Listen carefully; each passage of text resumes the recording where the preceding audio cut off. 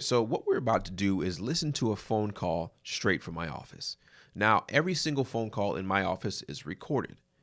And what we do is I listen to these phone calls on the weekends or sometime on flights so I can then give feedback to my sales reps on what they're doing right and what they need some improvement on. So with this call here, I'm actually listening to it for the first time, just like you. This is a new sales rep. His name is Casey, and his goal on these phone calls is to set an appointment with the seller. First, qualify them, and then set them. So he's going to be building rapport, building the trust, breaking down any barriers, and trying to find a pain point to see if he can actually get the appointment.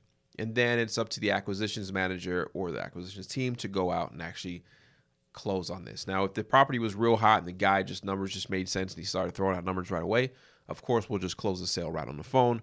But majority of the time, I would say probably 65% of the time, we're going to have to go on the appointment. All right, so listen to this call as I listen to it, and what you're going to hear is what I would actually be saying in my head and taking notes so that I can give him feedback at a later time at our weekly meetings. So let's listen to this and see where we are. One of my colleagues, or even myself, I can't remember, it's probably been a while, about the property off of Wendell Avenue in High Point. And just calling to do a little follow-up with your partner and to see what the status of it was.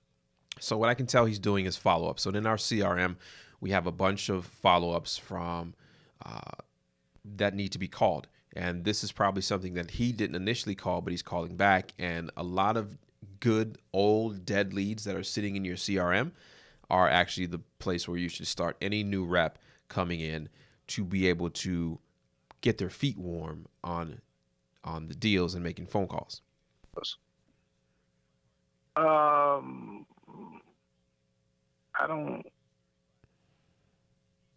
don't really know. I got a lot of people, to be honest with you, So what I'm picking up is a sign of frustration from him immediately. He doesn't know the answer to the question he asked, and he takes a very deep breath, and he says, I don't know. So now I'm picking up, and this is when my antennas start going off as I need to start keying on this person's conversation.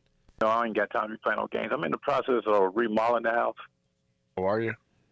Yeah, well, I've done some renovations to it. So immediately as we start this phone call, he puts up his guard. I ain't got no time to be playing games, right? I don't want no crazy offer. So that means he's had some contacts with some investors, some wholesalers that have been throwing out some real crazy numbers to him, and he doesn't want to play those games anymore.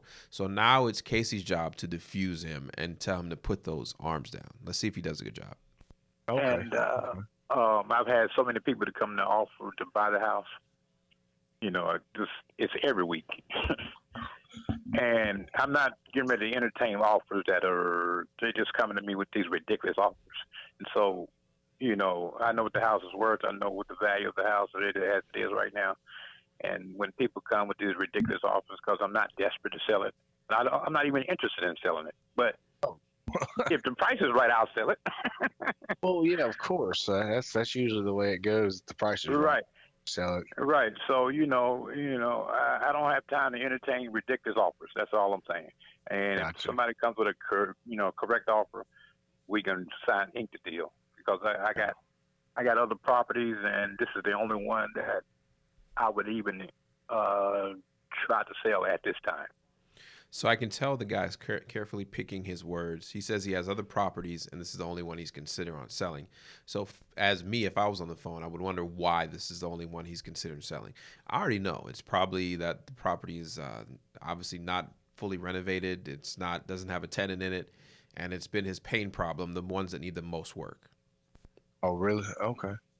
Well, the reason I asked is because, we're real estate investors right here in Winston-Salem and looking for 3 to 5 more properties right there in the High Point area to ultimately do a little light renovation on and put it in our rental portfolio. Okay.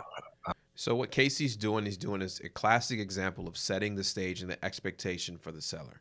He's saying, hey, look, we're a group of investors. We want to buy a couple more properties in that area in High Point, and this is what we're going to do with the property. We're going to fix it up lightly and turn it into a rental property. So he needs to understand what we do so that he can understand where we're coming from and what type of price and why we have to offer that. So, we know we don't buy homes at retail, of course, because we're going to spend the money on them and Important fact. He's telling him straight up, I do not buy houses at retail because we're investors. fix them up and make them Right. HGTV ready, kind of like what you're already in the process of doing. Ultimately saving homeowners the money from putting it in the property, and they may or may not get it out in the long run. So one thing I tell my staff to use is everybody's common with these flip shows. So we always try to mention something they can relate to. So we say, listen, we try to get the property to HGTV standards. Not typically with the rental property, but at least they know, hey, look, he's going to do a lot of work. And then so be free and clear off their head and off their shoulders. Right. But you said you weren't really interested in selling it anyway. What kind of offer would you entertain? Well, how much would you take for a place? So right here, he's going for the first anchor or the first soft close. I need to get a number out there to see what we're playing with. 25,000. 25. And how much work is needed, or what have you already done to it? Now, with my experience, and I hate to keep stopping this, with my experience, I already knew he threw that number out in the middle of nowhere. He has no reason why, I like an idea why he picked 25,000. Replaced all the windows in it. I put a new roof on it. I replaced the doors and frames on it. Patched a couple of the ceilings up so they're brand new. I took all the old siding off. I was just gonna put some new siding on it. Basically, I put when I took the old siding off, though, there was some rotten wood on it, so I need to replace that wood and put the new siding on it. Gotcha. Well, it has a cedar shakes on it, or was it? Yeah, exactly. Then cedar shakes are nice for about 15, 20 years. You know what? Yeah. Yeah. I took the bathroom. The bathroom is so old that I took the tub, toilet, and sink out. Okay. And I wanted to replace all of that. I also took the walls and the floor out of the bathroom. So he sounds like he's doing some of the repairs himself, but he's also telling you what kind of needs to be done and what his pain points are. The bathroom was so old, I took the sink, tub, and everything out and the walls out. So you basically got a bare bathroom, and you can tell he's doing all this work himself. So him not having time or the resources to do this might be the reason why he's considering selling. And it's an uphill battle for him, because if it was easy, he wouldn't sell. I'm going to make the bathroom completely brand new. Yeah, because you know as well as I do, kitchens and bathrooms and entertainment areas are what really sell homes nowadays. Exactly. Anyway. Yeah, so I was going to make the bathroom brand new. Just put some new sheetrock up and put a new tub to hold in the sink. Gotcha. Well, what makes you want to sell this one if you sold any of them? Great question. This is the smallest one, and this is the oldest one. So it's the smallest property owns, and oldest, he means the most damage or the most work that needs to be done. Oh, what year was it? If I can remember, 52, I think it is. I can't remember all the dates on these houses. Pretty old. I mean, 60s, 50s? 50s. 50s? Okay. Gotcha. Yeah. So, yeah, it does have some. Yeah, it's a cute little house if I get it remodeled. You know, as soon as I put the siding on it, it's gonna pop back together. Yeah. At least from the outside, from the curb appeal. Curb appeal. Yeah, it took a change when I put the new windows in it, and took all the old doors and frames down and put new doors and frames, new storm doors. What's the tax value over there in that area? Like on most of those houses that size, what are they going for? 50s. Right, 50s. Yeah. Gotcha. I think the house next door though, the house across the street and the house next door, they're probably 60, 70 though. Okay, they're much bigger, I imagine. All right. Right. Yeah, they're a little bigger. Do you own it free and clear, or you still got a mortgage on it, or? I got the deed to it free and clear. Oh, okay. You don't owe any taxes or anything? No. Well, I might owe a little bit of taxes on it. I can go up there and pay that anytime. Nothing crazy though. Right, nothing crazy. It might be $300 or $400 I owe on it. Matter of fact, I gotta go check on that. I'm glad you said something. Gotcha. Hey, well, there you go. At least I can remind you. Yeah. So, I'm good for But something, I guess. yeah, but for me to just to give it away, I'm not gonna do that. Gotcha. Yeah. Well, how much more work would you say really needs to be done to bring it up to 2019 standards? Like, kitchen, bathrooms. Um, Did you say anything about a roof? I didn't think you did. I said I put a new roof on it. Oh, you put a new roof on it. I'm sorry, Right. I didn't hear that Yeah. part. Sorry about that. New windows, new doors and frames, new roof. Patched a couple of ceilings up there, brand new. Another ceiling. One of the ceilings in the bedroom needs to be redone again. Like I say, I ripped the whole bathroom out. Once you I also did the replaced all the electrical. Okay. Oh, okay. I also put new plumbing in it. Okay. Okay. Gotcha. I also put a wash and dryer connection in the kitchen where I was going to just put a stackable inside the kitchen. Gotcha.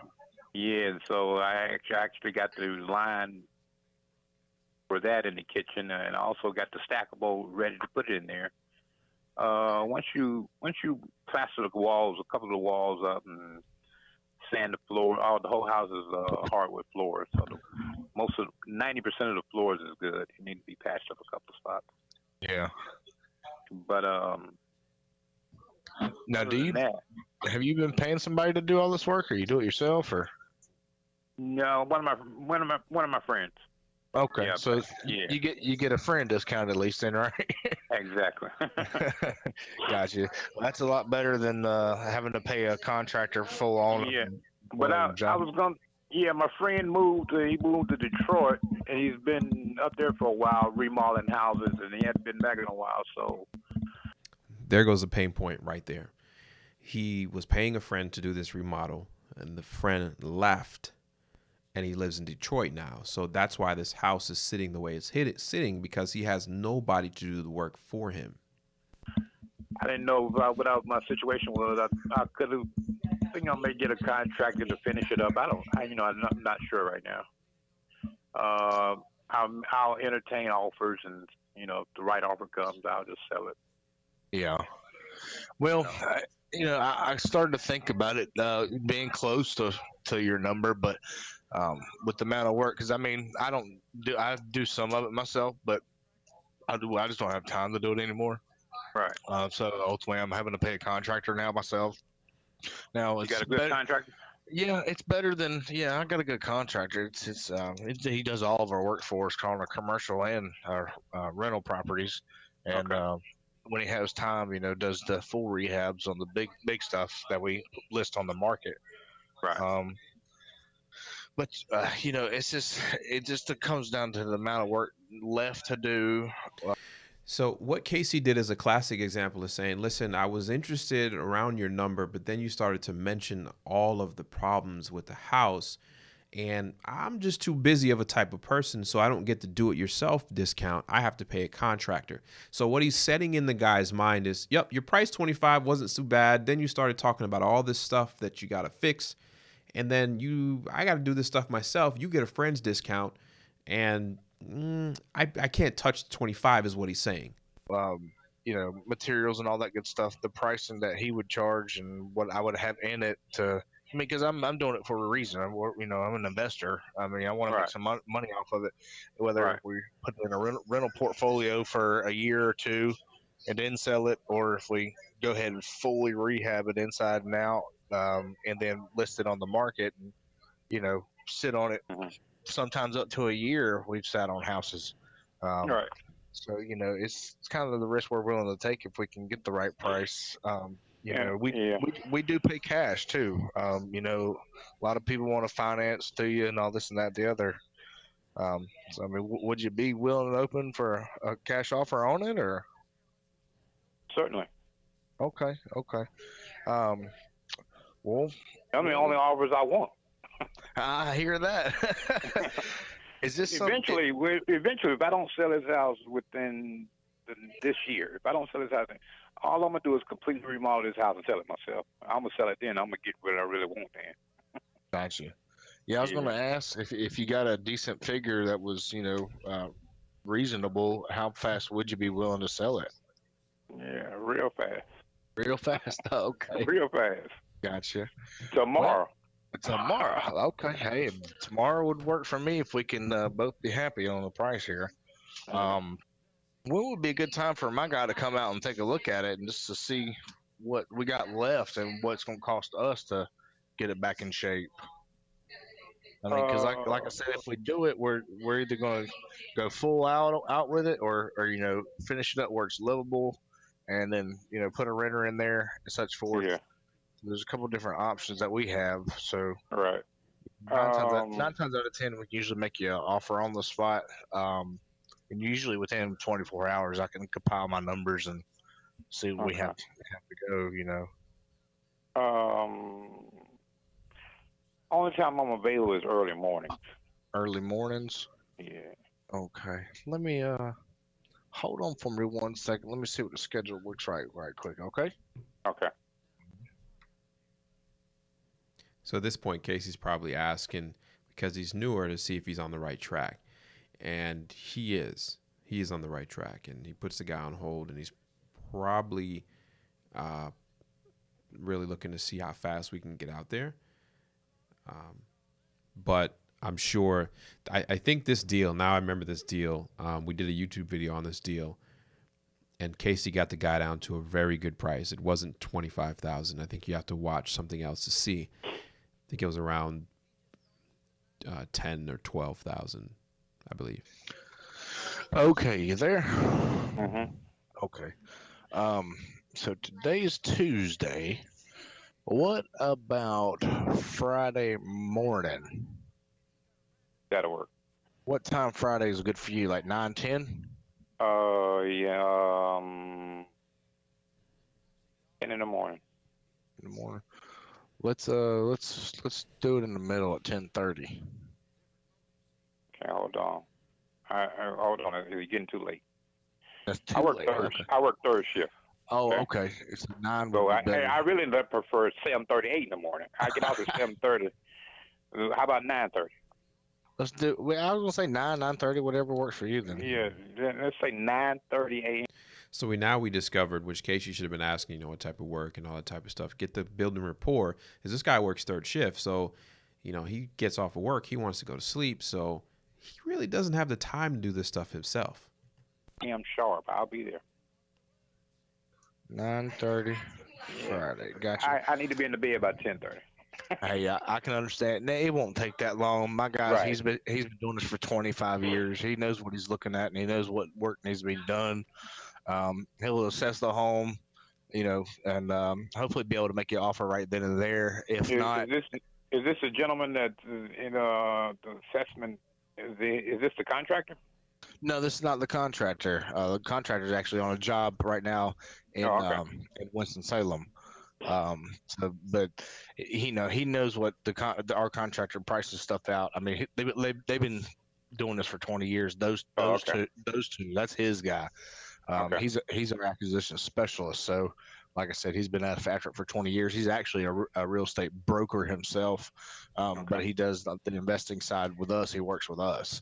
Okay. So, like I said, this is nothing new to him. We've probably done 200,000-300,000 homes or more in his lifetime between brokering and investing. So, right. and I'm that. Of course, that's the exaggeration, but so Friday 9:30 looks good for you then. Yes, sir. Okay. Well, I'm gonna go ahead and put you on the schedule, and his name's Francis. I'm not sure which truck he'll be in, but he'll probably be in a silver dually. I know he's trying to get a new truck this week. He might be in a different truck, but he'll introduce himself and all that good stuff. But I'll go ahead and put it on the schedule. He'll meet you out there, run through it, see what we got going on, see where we can be, and we'll go from there. How about that? All right, you can have him to call me Friday morning to confirm. You can call me 8:39, whatever. Yeah, I'll call you as soon as I get in here. Friday I tend to come in about 9 Friday, so I'll just I'm double check, make sure he's moving and everything's going right. You never know what happens. A flat tire will hold you back, But okay.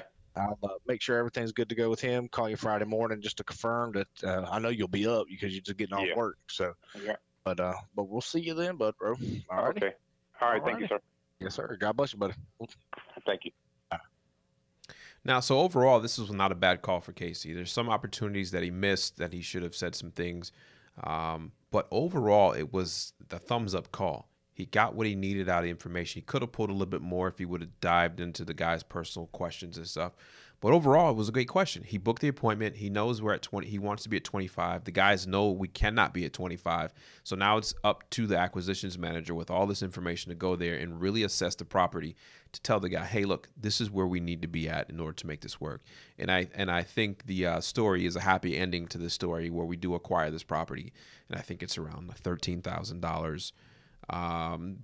10 in the guy's pocket and a couple grand on back taxes. So this is a cool story, and I hope you guys like this. I can do more of these breakdowns for you, and if you're watching on YouTube, please comment below on what you picked up. If gems were dropped and you picked something up, tell me what it is.